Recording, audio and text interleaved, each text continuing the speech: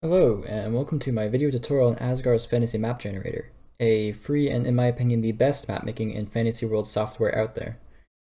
In this video, I will be making an overview of the map generator itself, as well as how to make your own map from scratch. If you are already a little familiar with the Fantasy Map Generator, skip to the end of this video and I will essentially run down the entire process of painting your own map. I will also be following this up with a series of shorter videos, going over the different aspects of the Fantasy Map Generator in greater detail. Last thing before I get started, if you have any questions, feel free to ask in the comments below or join the Discord, linked in the About tab on the website itself. I will also link it in the description below.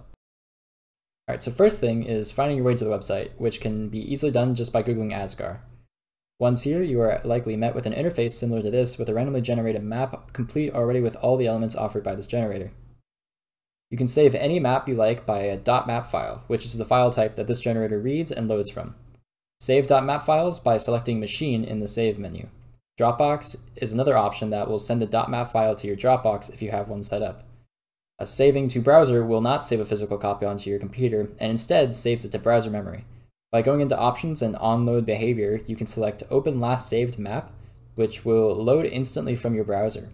While convenient, it is possible to lose this save while clearing the browser's cache or history, I believe. So, the most assured way to keep a .map save is to go through Machine. Alright, so I think it is important first to detail how you can view the map, of which there are many ways. Through the Layers menu, you can select and deselect different options which show different parts of the map. These range from terrain to political to supplemental stuff like roads and a grid. There are already some given presets which already look pretty good. Notice how these layers are only compatible for as far as they are transparent. Let's say you want to see the height map, provinces, and cultures all at once. This looks terrible, but if you want to save it as a new preset, you can do so by clicking the plus button and typing a new preset like this. You can further customize how quite literally everything looks through the Style menu, including transparency. As you can see, switching to the Ancient preset gives a completely different look to the map, and you can further customize every other small aspect of this map through the styles. I will cover the styles feature more in a later video. Now, I would like to show you how you can change the landmass entirely, but quickly before that, there are some factors to consider even before editing the landmass: the points number. Located in the Options menu, the points number determines the number of cells present on the map. Cells are the most basic unit in Azgaar's generator. They determine the shape of everything and hold all the data for your map. Cells are like puzzle pieces, which make up the entirety of your map. So, the default value of points number is 10,000 cells. Raising the points number adds more cells and makes them all smaller by comparison.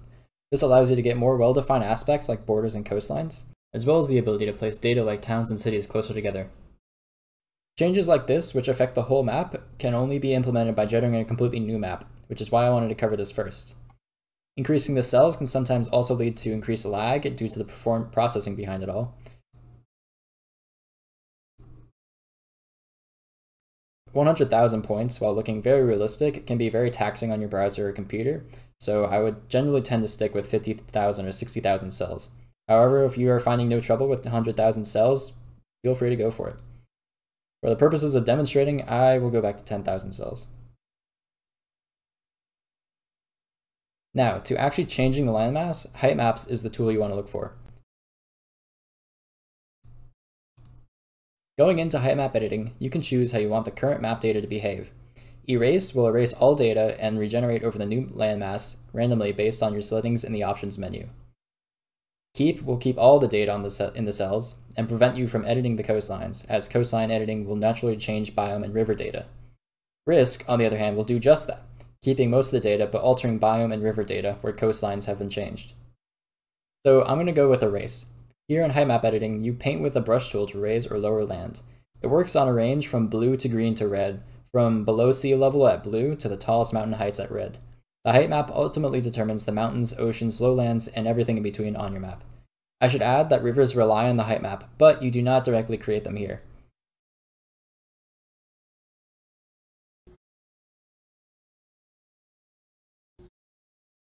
Save your changes by going to Exit Customization. Now that we've edited a bit, let's look at the biomes. Biomes are the environments that populate your map, and you can edit them in the same menu where you access the height map. If it's been a while since you've learned about what a deciduous forest is, there are these small wiki links as buttons which conveniently provide you information about which biome is which. There are ways to generate biomes a more natural feeling using Configure World menu. I prefer to do this, but I will be touching in greater detail on this in the next video. Alright, so now down to designing the political landscape. However, you're going to want to add cultures first, and then states. The type and name base of the culture contributes partly to the generation of a state. Of course, if you plan to override every name yourself, this hardly matters. So go to Tools, Cultures, and add or delete any culture you would like. Cultures are important because they determine the naming conventions used through what is called a name base. The name base is a cache of names based off of a region or pre-existing culture used for random name generation. So there are historical names like French, Greek, Roman, Nordic, Swahili, and fantasy ones like orcs, goblins, elves, and so on. There is also the ability to create your own. The generator uses these name bases to come up with completely new names for cities and states to sound similar to what you have selected, and adds a lot of variety to your world. Additionally, you can change the name of the culture itself simply by clicking here and typing. Now we can move on to states. Like cultures, the names, number, and amount of countries called states is fully customizable, but states rely on culture for their naming convention. You can assign states through the options menu or for random assignment, or you can do the tools menu for manual. I should add that locking an option will make sure that the value stays fixed whenever you create a new map or alter any other detail. So I'm going to actually use the tools and manually add a state.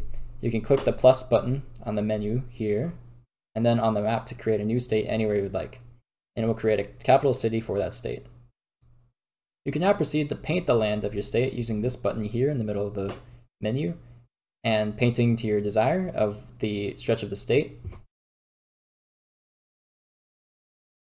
It is also a good idea to go to the regeneration menu, clicking here, and then clicking change state labels.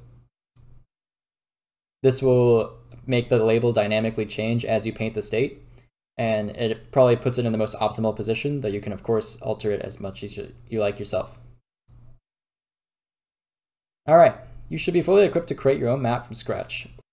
Lastly, you can export your map in a variety of different ways, such as by PNG, JPEG, or SVG. This scale here determines how detailed the result is, and a higher scale will take up more storage space per export. Alright, and now for the best part of this program, which isn't the completely random maps, but the wealth of features which combine in such a way as to allow you to create your own map and add depth and history to it at the same time. As always, I will begin by selecting my points number, as I prefer to set it to 60,000 cells for well-defined features with minimal lag.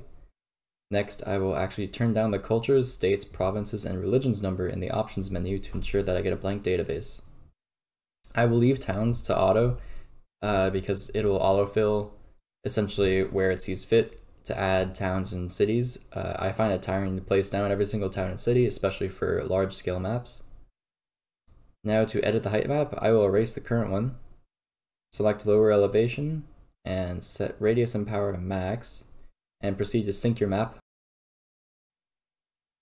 I should also mention that there is an image conversion feature on the left here, where you can take a map from the web or even draw or paint one yourself and import it into this program. I will go into more detail about this feature in my next video. Now to paint the map how you like it. If you want to be realistic, it is a good idea to be aware of plate tectonics. Think of the land masses like puzzle pieces fitting together, similar to South America and Africa. Once done with that, I will usually begin with biomes. However, the natural biome generation is usually pretty realistic, and I typically change this only by the configure world option. Notice how biomes like tundra and cold desert take over when I change the latitude towards the poles, while desert biomes spawn near the equator. You can even change global wind directions which affect precipitation. It's a lot, and I can go into more detail about these things in a later video. With biomes satisfied, time to place the cultures so that we have a name base for the states and burgs that we want to spawn. I'm going to make the eastern half Greek, and let's say the western half Iranian/Persian. When you place down the culture, the dot in the center is the origin of the culture, and is where it will expand from if you randomize its expansion, which you can do by clicking this button. If we want to make one more expensive than the other, notice how the result changes. The burgs which have been auto-placed have not had their names change from whatever the default name base was.